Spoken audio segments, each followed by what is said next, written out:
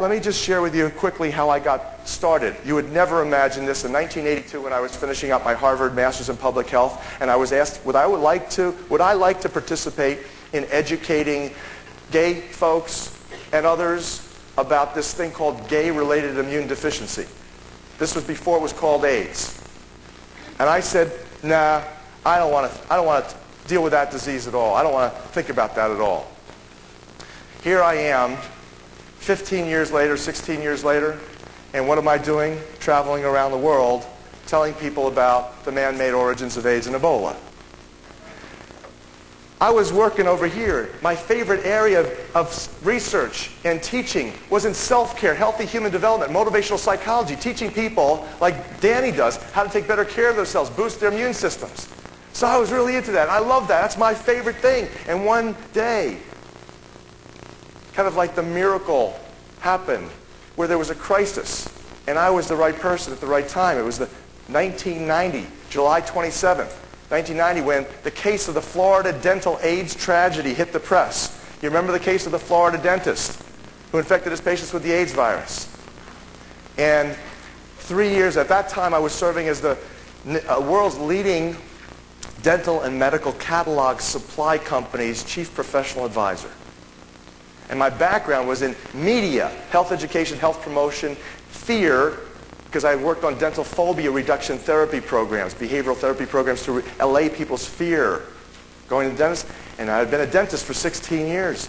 And health education and media, persuasion, technologies. And here the media was making so many people afraid to go see their dentist in the wake of this case. So I was asked, I was told, I was given the job, opportunity to develop patient educational literature to help allay people's fear of going into dental medical practices.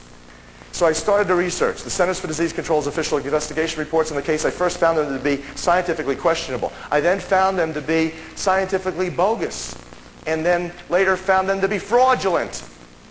They had literally covered up, deleted the most incriminating evidence against the dentist, who I had to conclude after 3 years of studying this case and publishing 3 scientific reports, literally having to go out of the United States to publish, because the American Dental Association, American Medical Association wanted to maintain a cover-up.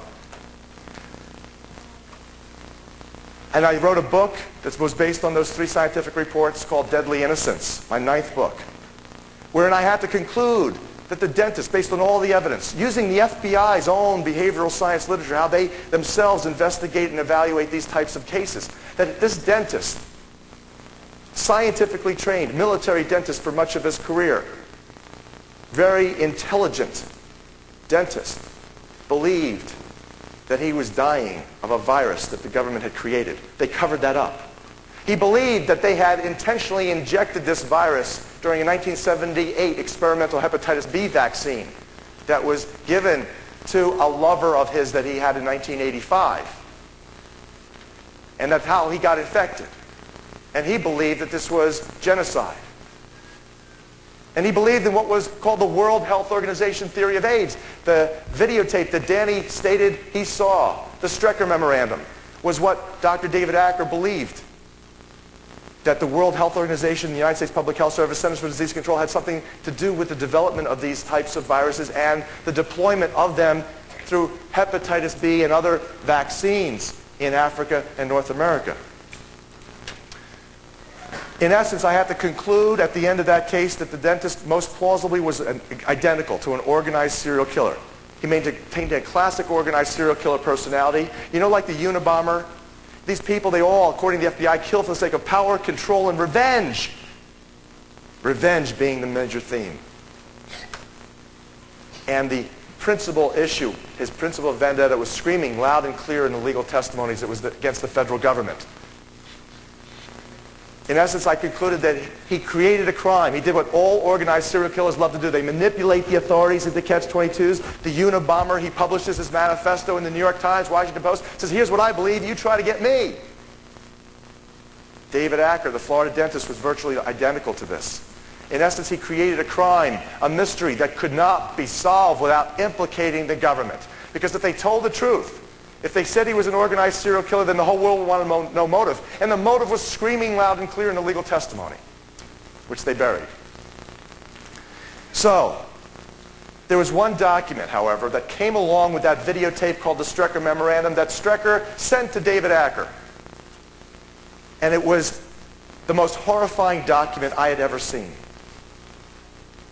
It was a 1970 Department of Defense appropriations request for $10 million for a 5-year study to develop immune system ravaging microorganisms for germ warfare.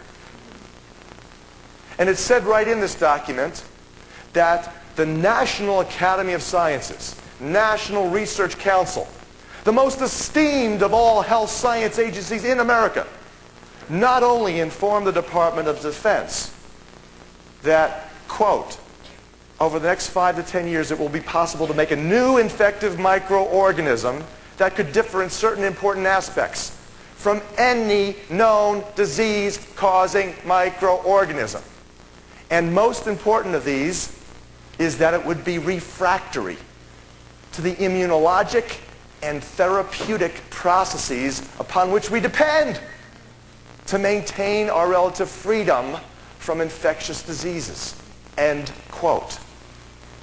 And they not only told the Department of Defense that, this esteemed health science agency, but that it would cost them $2 million a year over 5 years to do it, but that they would help them to do it. So I believed our government at the time was not particularly trustworthy, but you know, I could not imagine that this document was legitimate.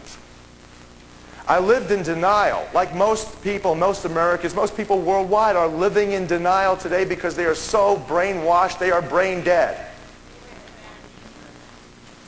I lived in denial just like that. I said, okay, I've heard some weird things, but here I'm looking at this, and it looks legitimate. So what do? All I know now is I've got the World Health Organization theory, and I've got this document. I know perhaps maybe if this document is legitimate, and indeed it was. In fact, what they were looking for specifically was in the congressional record. This was in the congressional record. They were looking for a, quote, super germ, end quote. That word was in the congressional record.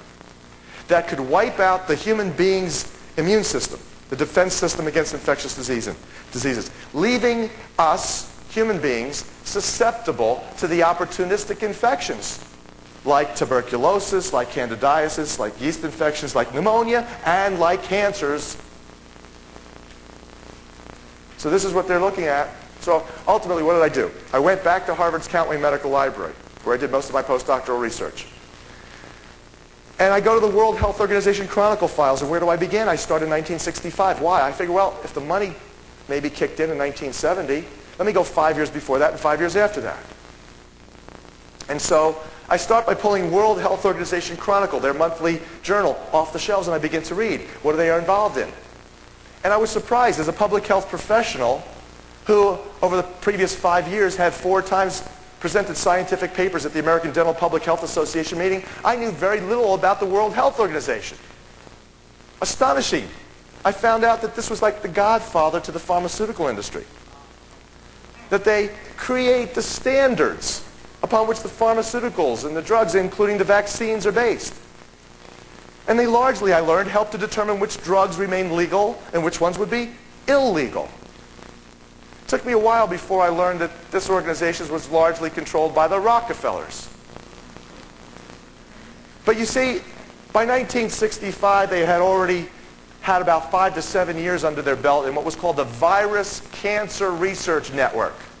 They were developing a cancer virus research network. And that by 1970, they reported that they had isolated well over 70,000 different strains of viruses. And when they said, quote, isolated, unquote, it took me another few weeks and months before I learned that